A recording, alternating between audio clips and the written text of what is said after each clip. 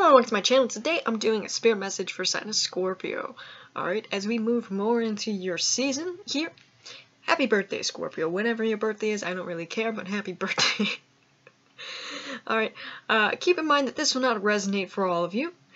If you'd like a personal reading, I'll leave that description down below.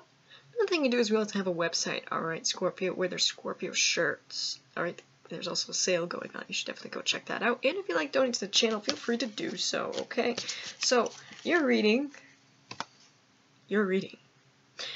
On the bottom of the deck for the overall energy for your current situation, we have the Eight of Cups. Okay, Scorpio. Now, we're going to get into that in a minute because there's more to this Eight of Cups than, let me show you the other cards first so you can fully understand.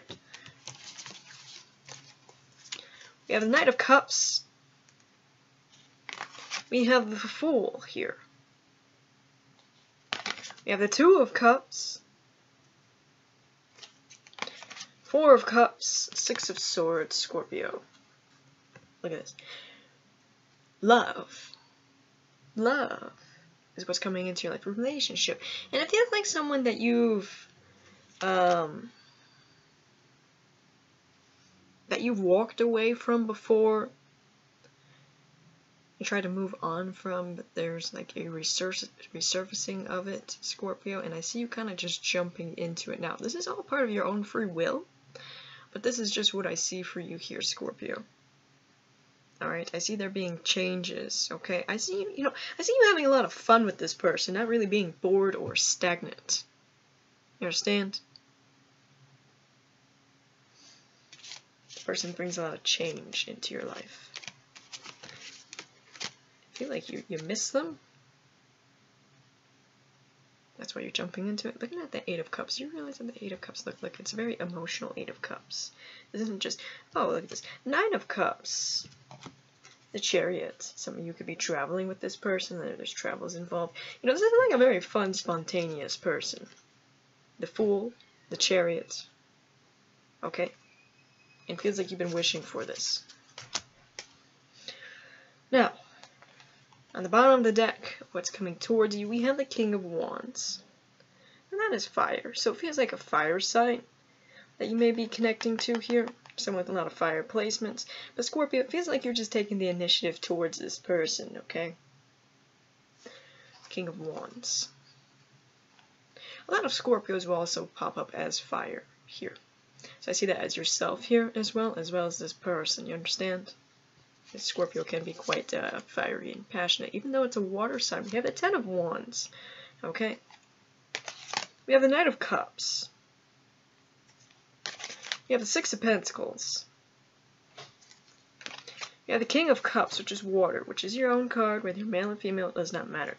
And then we have the Eight of Pentacles, Scorpio, alright? So basically, things that you've been wishing for in your life, things that you've been asking for here, that's coming into your life, alright? I see you, like, what you've been working towards here, whether it be school, work, whatever, right? That's all coming into your life. Okay, like money-wise, I see you not really struggling anymore. You're going to get to a point of more financial stability, especially if you've asked that. Like I want you to... If you have not asked that, ask that. Like, ask that out loud, Scorpio. Ask your desires out loud, alright? To God, angels, whatever you believe in, alright? And it will come. Okay, but I definitely do see love with this fire sign or someone with fire placements, alright? And it has you in this feeling of, like, bliss, of, like, pure joy. Alright? Because it feels like they have very, like, I don't know, they're just fun. Alright. Messages and all that sort of stuff for you in number 26, The Beautiful Place. So Scorpio, what this talks about is your dreams, your desires. That's not just imagination, that's a part of your destiny here. Alright. We have animals, something about animals. Number 22 with home. I've been seeing the number 22 a lot. That's an important number here. We have number 34. Door to personal healing and happiness. See, look at that. There's that happiness. There's that door to be happy. It's open. And number 21, the enchanter, dream. I wish upon a star and my dreams come true. Angels that are currently with you. Number 38 with Sophia. This is the angel of unconditional love, Scorpio. Huh? We have number 1 with Serial. dark night of the soul. That's what this angel is. Okay, so yeah, overall, your dreams, your wishes coming true, and I feel like there's a sense of home with this person, all right, where you feel very comfortable, all right, you feel very happy, and this person now, like, you know, will love you unconditionally. Are you ready for that, Scorpio? Yeah, it's been coming up in your readings a lot. Love.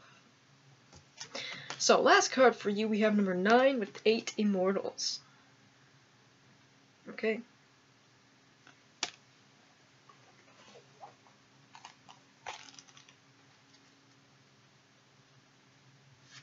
Oops. Messages you have been receiving that are unconditionally loving, fearless and encouraging of you to grow and be your true self are from your higher guidance. The 8 immortals and other beings of divine light and divine love are guiding you. It is safe for you to follow these messages now. Doing so will bring greater joy. Okay, Scorpio, you are receiving intuitive messages. Alright, follow those messages. Alright, this is from your higher guidance. This is from God. You know, this is from all that. Follow these messages. Okay? Go where you're being led to go. So, that is all I have for you. Let me know if that resonates. Thank you for watching.